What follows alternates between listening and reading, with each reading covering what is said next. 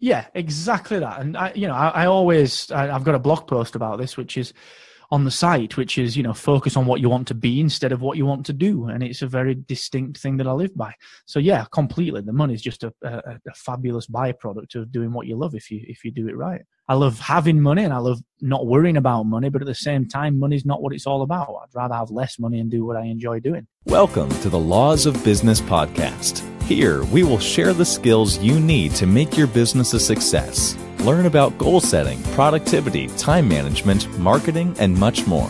Hear inspiring stories with today's best business leaders and join a hub of thousands of passionate entrepreneurs across the world. And now, here's your host, Jamil Jama. Hello, everybody, and welcome to another episode of the Law of Business podcast. I'm your host, Jamil Jama, and I interview successful entrepreneurs. And today we have a real successful entrepreneur from the UK, from Sheffield, Mark Asquith. And before we start the interview, I'll just give you a brief bio of who Mark Asquith is and what he does. Mark Asquith is a serial startup founder. He's a mentor and host of the UK's #1 business podcast, Excellence Expected. Mark Asquith is a founder of Excellence Expected and founder of podcastwebsites.com. Podcastwebsites.com is a platform for podcasters, which I use and many other podcasters use. It's a real awesome platform. And Mark Asquith also helps startup entrepreneurs and founders. He gives them guidance to succeed in business. So it's a real pleasure to welcome Mark Asquith to the show. Mark, how's it going? Good, thank you, sir. How are you? I'm awesome as well, Mark. Mark, first of all, I want to thank you so much for taking your time out to do this interview. I appreciate it so much because I know you run what, three companies? Two now, yeah. It used to be 3 up until middle of last year, but 2 now, thankfully. You run 2 companies. You're a family man, and a lot of people must be requesting you for interviews as well. So I appreciate your time. Very, very much. You're really welcome, man. Honestly, it's my pleasure. So, Mark, before we get to the main questions, just want to ask you, what is your backstory, please? What is your entrepreneur story from when you started until where you are currently, please? Yeah, so I came from, like you said, a little town near Sheffield, which is, it's not famed for its entrepreneurship. We've got some good businesses here, don't get me wrong. We've got what now is a semi-thriving-ish kind of creative and tech culture. But it's an old mining town, and when I left school, it was either become a miner, work in a factory, or get a job in an office. And I thought that was the thing. I thought that was it. I thought that's what you did. It was amazing. You get a job in an office, you turn up, it's warm every day. It's brilliant. You get a paycheck at the end of the month. And I did that until I was about 23 or 24. And in fact, I was 23. It was a couple of days after my 23rd birthday. And I left one office job for another office job. And I sold one position to go and work at another position for another $2,000 a year.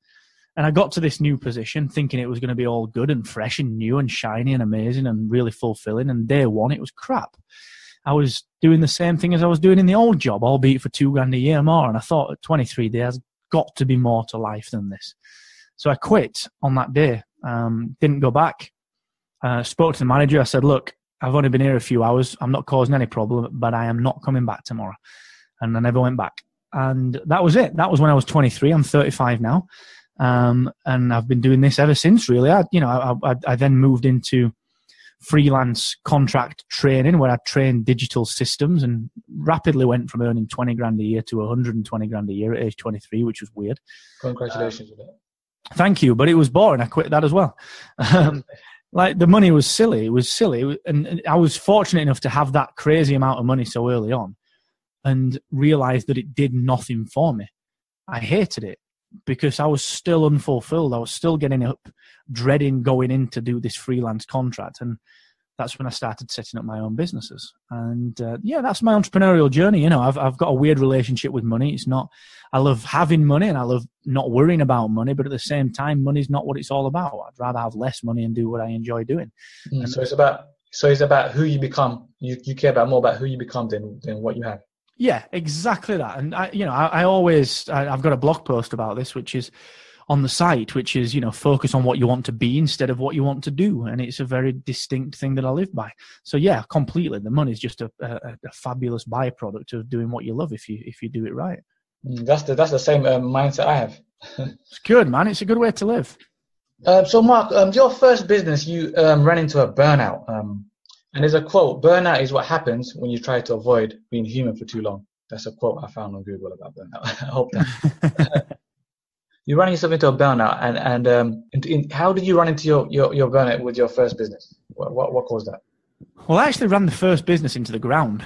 I set up a web design agency because I was in a band, and I said to a friend of mine, "We need a website." And he says, "Yeah, we can build one." I said, "Oh, nice one." And then he said, "It's going to be £800." I was like, "Oh, stand by, you're a friend. I can't. What? I do it as a favor. Come on, please." Anyway, he didn't. So I had to learn. I learned how to build websites, locked myself in a room for a year and learned how to build websites in 2004. And when I quit my freelance work, I set up a web business. But the problem is that I was being professional, quote unquote professional, and I didn't know how to run a business without being this fake version of professional, wearing a suit and a tie and being someone that I wasn't. So I ran it into the ground, ran into a burnout because I was trying to do too much, trying to be everything to everyone, and just almost killed myself doing it. It was a nightmare. I was out of it. I almost killed myself doing it. And it was silly. I was fortunate enough to be picked up by a couple of business partners who I then went into business with on my second agency, Hacksaw, and we did things so much better, and we weren't quote unquote professional. We were just ourselves, and that was the big difference. And that was Hacksaw, right? Yes. What can you tell us more about Hacksaw, please, Mark? Yeah. So that was a design agency that we ran for 10 years. I just closed it down this year, actually. Well, last year. And we were a design agency. We worked on web design, brand design, graphic design, all sorts of design. And we worked all over the world. We worked with some really big people. We did some really big work.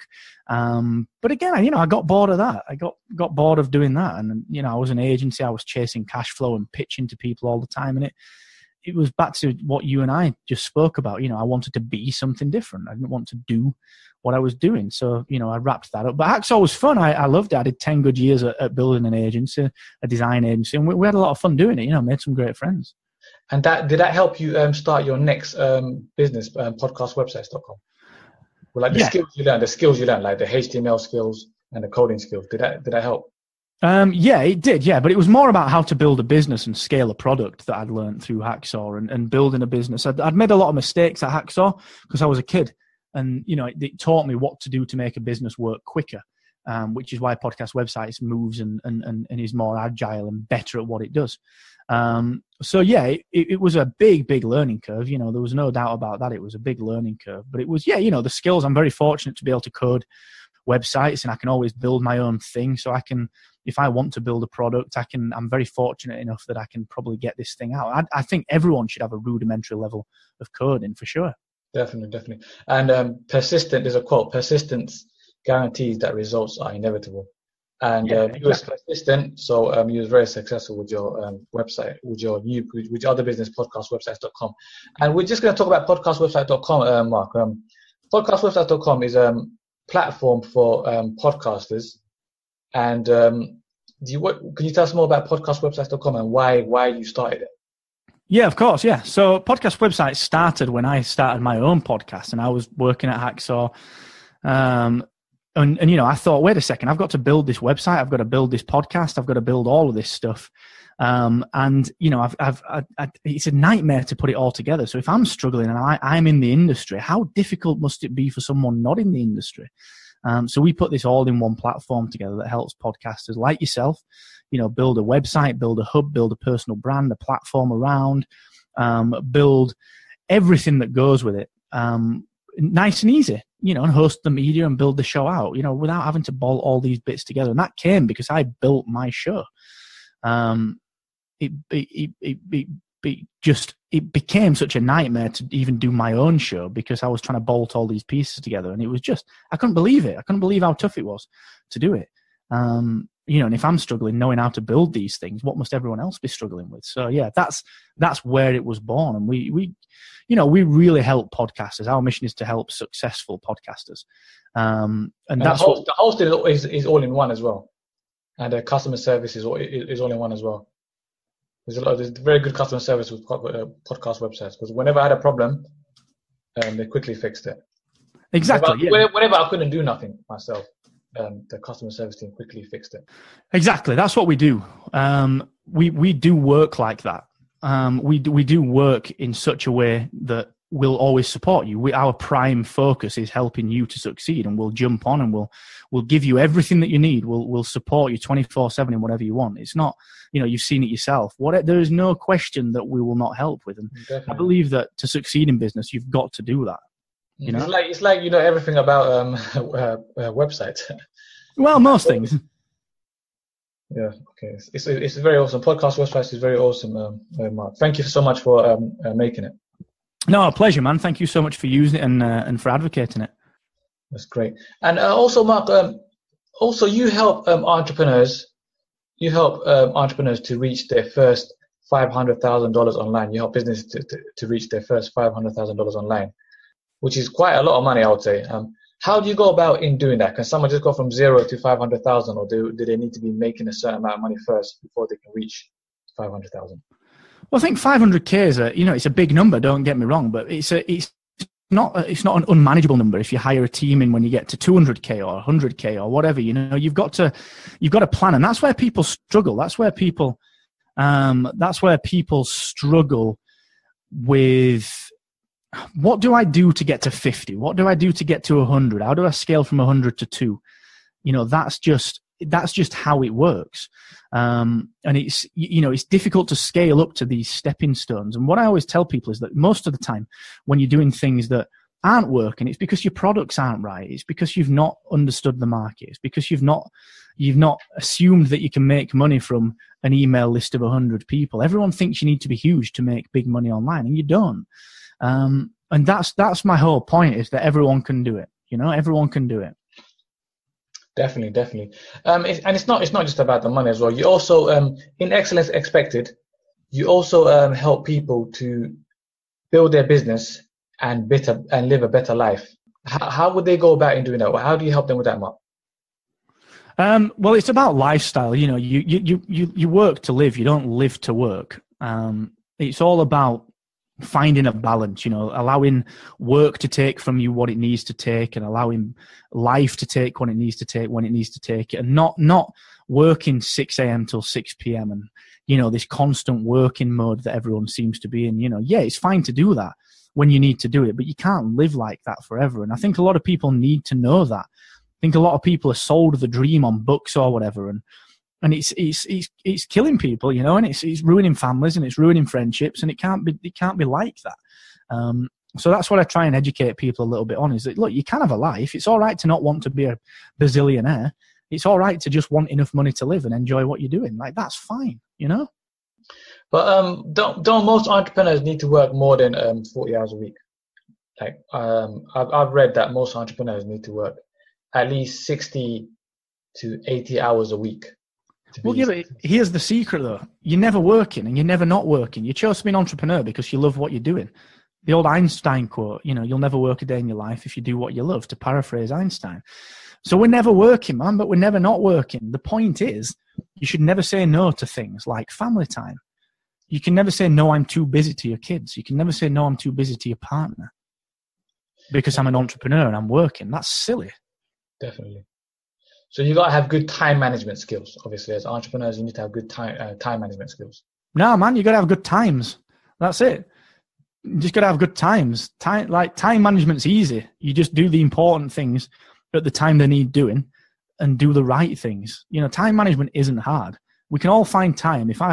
Let's say if one of our kids gets injured at playing football, and the ambulance is roaring past, and we get a call from the school saying your kid's been injured. What happens? You drop everything and you go. Why? Because it's important. Time management goes out the window. You manage to fit that in because it's important. We always fit in what is important. So you just got to fit in. What are the most important things I need to do today? I got to get that proposal done. I got to get that product out. I got to do this. I got to spend time with a partner. I got to take my kids out to play football. We all get time for these important things. Important is important for a reason. And everyone says, well, yeah, I'm in business and, I ain't got time for that because I'm trying to build a business. Well, what's the point in building a business and not having anyone to share it with? It's silly. So you got to prioritize your time management. Yes, definitely. And Mark, you've built 2 successful businesses so far. You're a serial entrepreneur, so you might do more. I don't know. What is your mission? What is your mission in life? just do fun stuff that helps people. That's it. Just do fun stuff that helps people. That's it. Like what you're doing with the Excellence Expected and podcast websites. Yeah. Cool. What do you think is the best platform for entrepreneurs currently? The best platform? At the minute, I think Instagram, personally. Instagram, okay. Yeah, I think Instagram's got a lot going for it. I think it's doing a lot more around storytelling. So I do think Instagram at the minute is a really strong platform. Yeah, I've met quite a few. I've met more people on Instagram than I have on Facebook, and I only just joined I joined a while ago, but honestly, I've been active in August. Exactly. Yeah, exactly. And you can do that. You don't need to be there all the time, or I've been there. You don't have to have been there for 10 years. It's all good. Everyone can start when they start. That's cool. That's cool. And Mark, I noticed about you. I noticed something about you. You don't like making excuses, and you don't like other people making excuses. And there's a quote I found online. There's a quote that says, "Excuses will always be there for you. Opportunity won't." How do people stop making excuses and get things done? Just by simply doing the thing that feels uncomfortable. Just by when we all procrastinate, we all put stuff off. I do it. Everyone does it. Whoever says they don't do it is lying. I guarantee it. But you've got to get into the habit of, for the most part, not doing. We all do. Even the most productive, most voracious person will make excuses and they'll procrastinate certain things. But to be successful, you've got to get into the habit of just being a bit more uncomfortable than most people. Do that recording when you're too tired to do the recording. Go out and see that person, jump on that call, and, just talk to that person when actually you think there might not be any need to, because you don't know what will happen. It's a really good thing.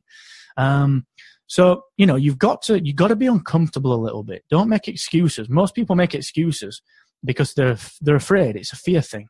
Don't be afraid. No one's judging you. No one cares. They've got their own stuff going on, so just get it done and just be a little uncomfortable. So get comfortable being uncomfortable. Exactly. And also there's a quote by, I think it's a Jim Rohn or something. I'm not too sure. There's a quote where Jim Rohn says, "If you do what's hard, your life will be easy. If you do what's easy, your life will turn out to be hard." Exactly that. Wonderfully spoken. And Mark, I've noticed that you offer a lot of free coaching, which is very awesome, because a lot of people charge thousands of dollars for coaching. Can you tell us more about your free coaching, please, Mark? Yeah. So every Friday, 4 p.m. UK, 11 a.m. Eastern, 8 a.m. Pacific, free group coaching for about 30, 35, 40 minutes. So you can ask me a question. The link is excellence-expected.com/free coaching. Just ask me any question you want. I will answer it on the free coaching sessions. And anyone can turn up. I don't charge anything for it. You just turn up to the session and anyone can join. It's a great session. We've got a great little community, great set of people that turn up every week. It's wonderful to just be able to do it, Yeah, that's definitely that's great value, because a lot of people are charging $1,000 for group coaching, but you're doing it for free. Yeah, exactly. It's nice to be nice. That's nice. And Mark, so if anybody wanted to contact you, where can they find you? Well, they should come to the free coaching, honestly. There's no better way of seeing me and contacting me than having a chat with me on the free coaching session. So honestly, excellence-expected.com/free coaching is the way to roll it, I think. That's awesome. And Mark, I want to thank you again. I want to thank you again for taking your time out to this interview. I appreciate it so much again. Hey man, it's a real pleasure, honestly. You got a good show. You're a great host. So thank you for everything that you're doing. Thanks, Mark. And I want to thank all the listeners for listening. If you know anybody who that this interview will benefit, please share it with them. Please also leave a comment in the comment section and subscribe. And I'm your host, Jamil Jama. This is the Law of Business Podcast, and that was Mark Asquith. Thank you all very much for listening. Thanks for listening to the Laws of Business Podcast. Find out more about us on thelawsofbusiness.com. Thank you for being a part of our journey.